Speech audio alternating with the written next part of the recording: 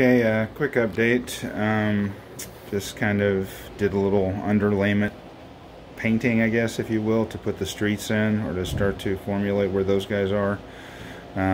Shifted the diner over like I said I would, so essentially this is the street pattern. Just did a rough paint-in job on it. That's a little alleyway. I'll rearrange this, and like I said, the concept was to cut these poster boards.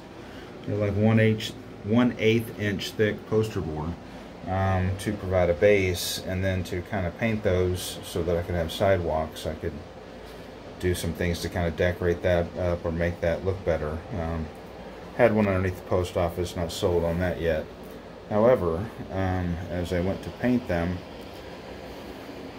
this occurs. So, you know, could try something other than latex paint, but I don't think that's going to work. So I was going to paint this grayish color and then attach it to the base, and then essentially have that as the base for the buildings. But we got to rethink this. So, but figured I'd pass along this little sidetrack to you guys, just in case you ever try to do the same thing. So I'll catch you later when I find a better approach.